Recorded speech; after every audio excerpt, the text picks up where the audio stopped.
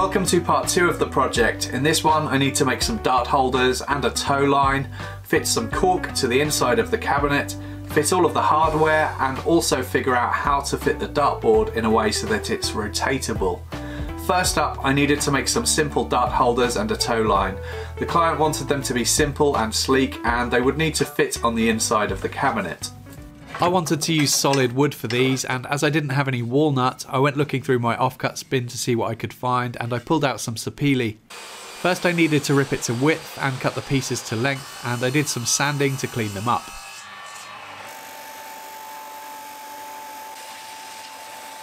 And then I eased over the edges with my block plane. I didn't want a full round over here because I thought it'd look better if it matched the edges of the cabinet. Then I could measure the points of the darts with my calipers, and I decided where I wanted the holes to be, marked them up, and then drilled the holes at the pillar drill. I used a 2mm drill bit, slightly smaller than the points of the darts so that they would fit nice and snug. Next I wanted to try to match the colour of the sapele to the walnut as close as possible, so I did some testing on a scrap piece.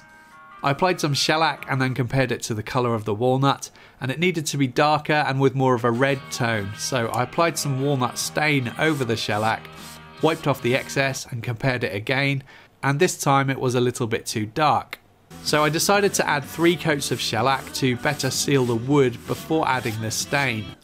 And I also diluted the stain down with some white spirit just so that the colour would be less intense, and again I applied it and wiped away the excess. And the finished colour was looking like a better match, so I added a couple of top coats of spray varnish, denibbing in between each coat, and here's how they ended up looking next to the walnut.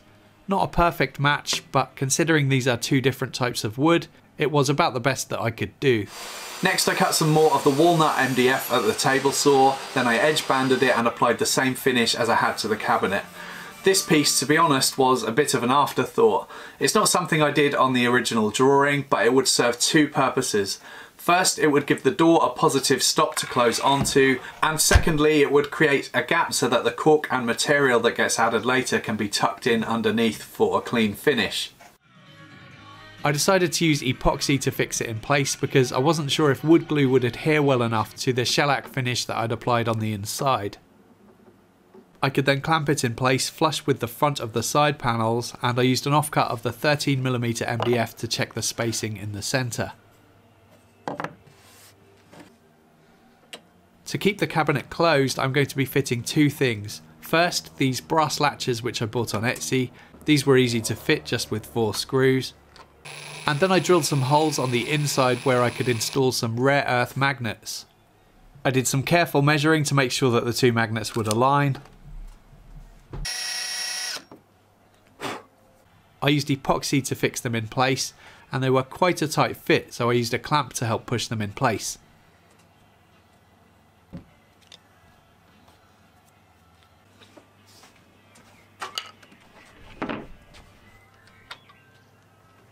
To mount the cabinet onto the wall, I'm going to be using these button fix fixings. Again, this is something that the client specified for me to use.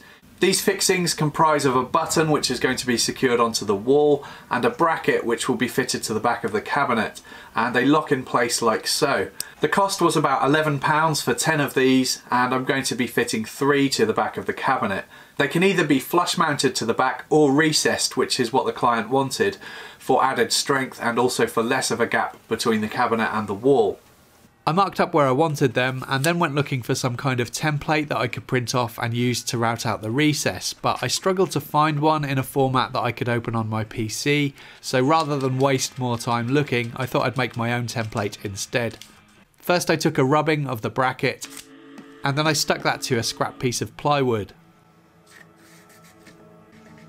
I found a Forstner bit that matched the diameter and drilled out the holes.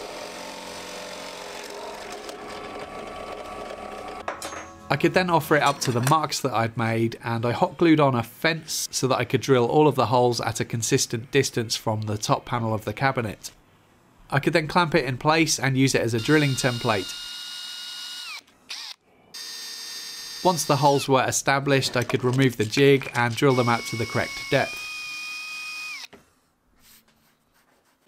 Then I just needed to chisel away the edges a little bit, and they fitted in place nicely, so I secured them in place with screws.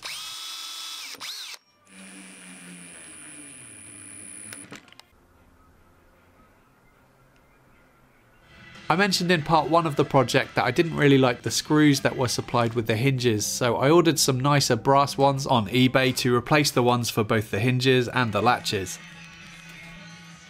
The next job was to fit the dartboard plus the cork surround internally, and this was further complicated by the fact that the client asked me to fit the dartboard so that it would be rotatable. Apparently that's a common thing that dart players do with a dartboard so that the wear and tear from the darts hitting one area of the board can be spread out across the rest of the board. This required a bit of thought because the cabinet wasn't deep enough to accommodate the thickness of the cork and the dartboard, so that meant I needed to cut the cork to fit around it, and also make sure that the screws securing the dartboard through the back panel of the cabinet would be evenly spaced out and symmetrical. So here's the best idea that I could come up with to achieve that. First I wanted to find the centre of the back panel, and I did that by marking either side of the tape measure from corner to corner and then eyeballing the centre point. This didn't need to be perfect, it just needed to look centred by eye. I drilled through a scrap of wood on my pillar drill to give me a drilling guide, and I could use that to drill a perfectly plumb hole through the centre.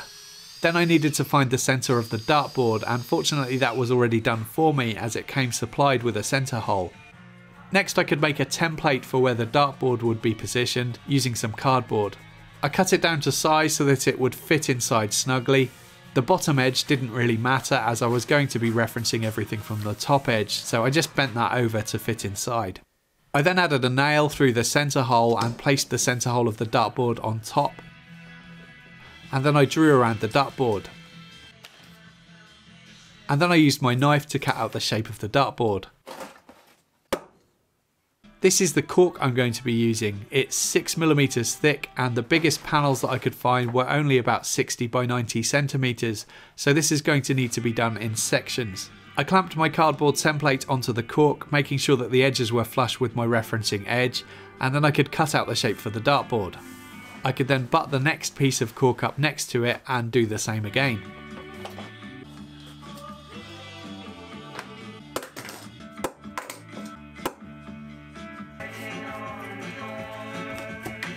Perfect! Then I offered up the cork to the inside of the cabinet, making sure it was tucked underneath the top panel, and I could then measure up how much to remove from the bottom piece of cork. I cut that with a knife, and that seemed to fit pretty well. I'd need to use this offcut to fill the rest of the back panel.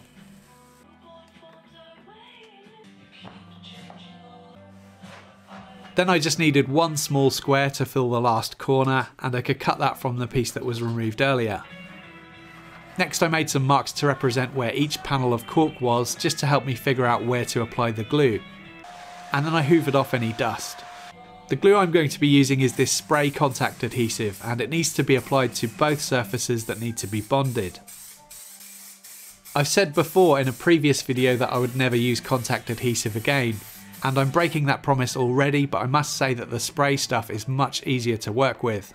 I used some pieces of wood to help stop the two glued surfaces touching so that I could position the cork correctly, because once the two glued surfaces stick I wouldn't be able to get them apart, so I had to be pretty careful here. I realised here that I wasn't going to be able to tuck in the top edge because it already had glue on it. In hindsight, what I should have done is left an area at the top without any glue on it, and I could have just let the panel hold the top edge in place instead, but it was too late for that, so instead I used a block of wood just to push it down onto the glue, and then I came back with a knife to trim off the excess, and that looked okay. It wasn't perfect, but it didn't really need to be because the client is going to be covering this entire back panel with fabric later on anyway. And then I could add the final bits, which were much easier because they were smaller and more manageable.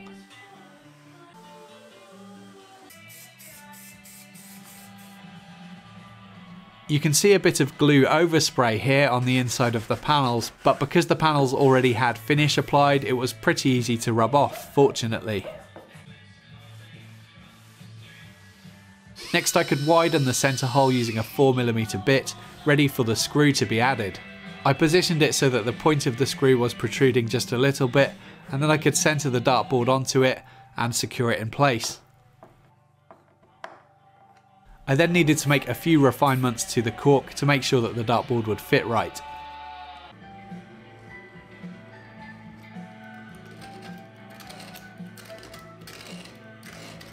Here at the table saw, I'm cutting a square of MDF that I could use to make another drilling template.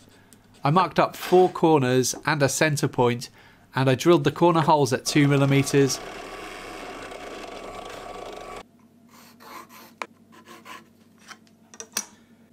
and the centre hole at 8mm. I could use that 8mm hole to centre it to the centre screw on the cabinet, and then I made sure that the template was square to the sides using my framing square. Then I could drill 4 holes to secure the dartboard in place.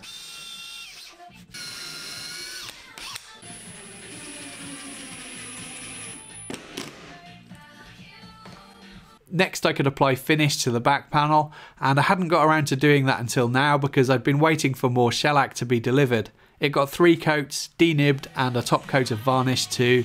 And finally, because the client didn't want screw heads visible on the back panel, he asked me to add some of these plastic removable screw caps. I got those from eBay. So this was a big job, and it was one that I was doing on and off for 3 weeks. And that's because there was lots of toing and froing with the client, some design alterations, and there were materials and hardware and things that I couldn't order until certain decisions had been made. And then of course the waiting time for those things to arrive before I could start working on them. And all that was really challenging because it's such a large and heavy item, so while it was in the workshop I couldn't really work on anything else. And that's why you'll have seen throughout the video, sometimes I was working on it in the workshop, sometimes in the garden, and sometimes in my dining room too, because I had to kind of move it around depending on whatever else I was trying to work on at the time. And also the weather, which at the moment never seems to be on my side. In the near future, the client is going to be fitting some fabric over the cork, and also some blackboards to keep scores, and possibly some LED lights too. If I have any photos of that, they'll be on the screen now. If not, they will follow in future on my Instagram. I'm really pleased to have this one done now, and I'm generally pleased with how it turned out too. Although there is one issue with the magnets on one side of the cabinet, and it's quite a strange one. On one side, the magnets work really well. On the other side, they don't seem to stick at all, and I really can't fathom out why that is. Other magnets stick to them just fine, but they won't stick to each other. And they're definitely fitted the correct way around, so it can't be a polarity issue. If anyone has any ideas why, please do let me know in the comments. Hopefully the client will be happy with it. The finish came out really nice. I do like shellac as a finish because it dries really quickly, it looks great, and it has a nice subtle sheen to it too. The walnut MDF I used was okay to work with, but there were some imperfections within the face veneers, and for the price I paid for it, I expected better, to be honest. I know I'll get some questions about how much it costs, so for one full sheet of 19mm and one full sheet of 13mm, the price was £144. Not cheap. So that's it for this one. Please subscribe to the channel if you haven't already. You can also support the channel on Patreon if you'd like to get early access to my videos, exclusive content, a name credit at the end of my videos, and access to project plans and cut lists. Thank you for watching.